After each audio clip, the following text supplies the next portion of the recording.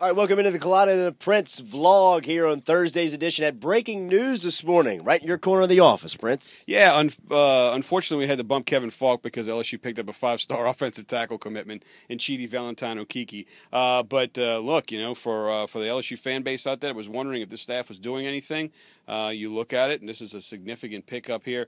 Kudos to Jeff Grimes, a guy that he worked on just tirelessly, relentlessly in Chidi Valentino-Kiki, and a guy that's at a position of need for LSU. 19 now in the class of 15. We're going into National Signing Day on Wednesday. Should be an exciting finish for LSU down the stretch. Yeah, I think when you start looking at some of the guys that they're still in on, you know, certainly the defensive line position is where we're going to pay attention now. Defensive end and linebacker.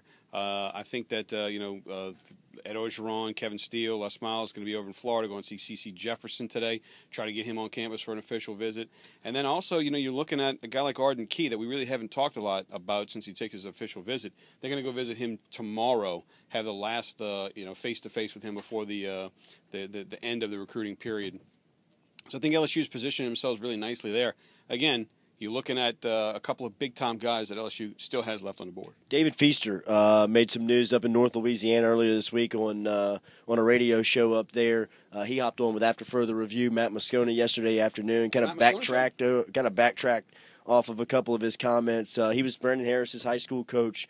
Look, he was telling Harris that he was urging him to get out of Baton Rouge and transfer. You made a pretty good point this morning. It might be one of the first signs of maturity we've seen from the sophomore quarterback and Harris now down here in Baton Rouge. Yeah, it was the buzzword during football season. You know, he needs to grow up a little bit. He needs to show some maturity. So for him staying at LSU, fighting through this, and working hard to be the starting quarterback at LSU, I think it's a positive sign for LSU fans that he is, in fact, showing some maturity. Last night, LSU gets an ugly one, but they get a win. Jalen Patterson not playing. Josh Gracie's some extended minutes. Aaron Epps got on the floor for the Tigers. But really what you saw was the bigs. Martin and Mickey controlling the paint defensively. Both those guys with 6 blocks.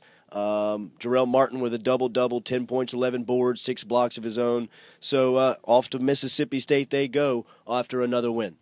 7-man rotation last night with Jalen Patterson out. You put Epps in there, like you mentioned. So I think that there's some positives that come out of this. Most notably being that when you didn't play your best, you got to win in conference against a very physical team. No doubt about it. Monday through Friday, 7 to 9 a.m. Culotta and the Prince. Hit us on Twitter at 1045 ESPN. Jimmy Chest Hair, ladies, still off the market.